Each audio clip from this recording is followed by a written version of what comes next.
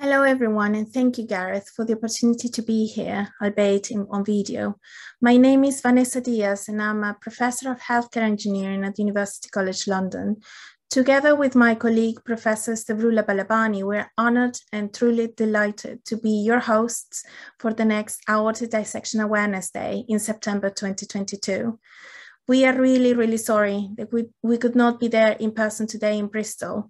And this is due to an unfortunate collision of academic and personal commitments, but we are really looking forward to next year's event, where we will be discussing engineering the future of aortic surgery, and we will be looking at bringing together clinicians and healthcare workers, patients and their families, researchers, engineers, and policymakers to find better and more effective ways to diagnose and treat aortic dissections.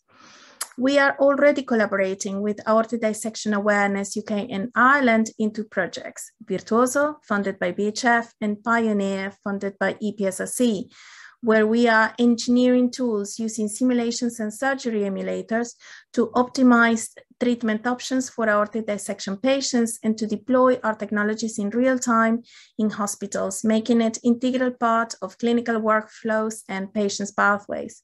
For Pioneer, we're also teaming up with our sponsor for the day, Terumo Aortic, to find ways to introduce our technology into their processes for patients' benefit.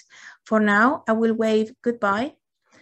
And I'm really looking forward to welcoming you in London and next September. Until then, please stay safe and see you in 2022.